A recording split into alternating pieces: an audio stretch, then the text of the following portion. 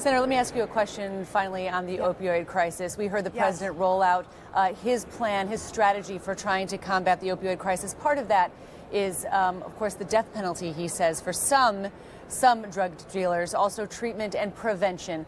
What do you make of that strategy? Well, first of all, the president has said repeatedly that he views this as his number one policy focus for this year. Last year, he declared a public health emergency, but it has been words so far that haven't been followed with adequate action. I'm heartened that he was in one of the states most hard hit by this epidemic. Certainly Wisconsin is struggling, and I hear from so many of my constituents. The omnibus that is about to come for the Congress this week should have significant new funding to focus on prevention, treatment, recovery, all the elements that need to come together.